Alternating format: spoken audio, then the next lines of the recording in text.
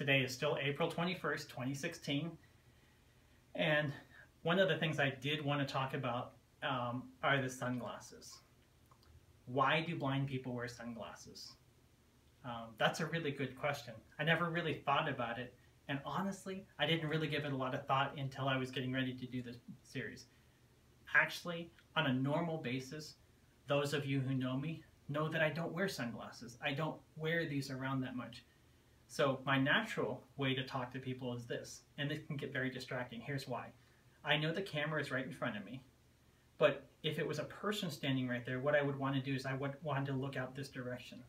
And so I'm talking to you, but I'm looking out this direction, and it can be very distracting. So the more I try to identify where somebody is, the more my eyes can go all over the place, and it kind of gets really weird. So one of the reasons people wear sunglasses is to actually make people around them feel more comfortable. With these, my eyes are hidden, so all the dancing and stuff that's happening behind them is not visible to you.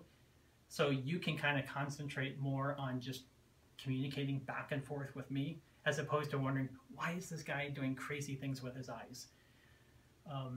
Obviously, there are some other reasons. The glasses protect me if I'm walking down a sidewalk.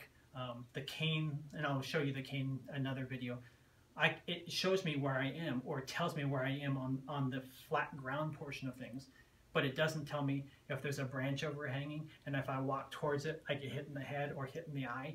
So glasses actually protect me for that.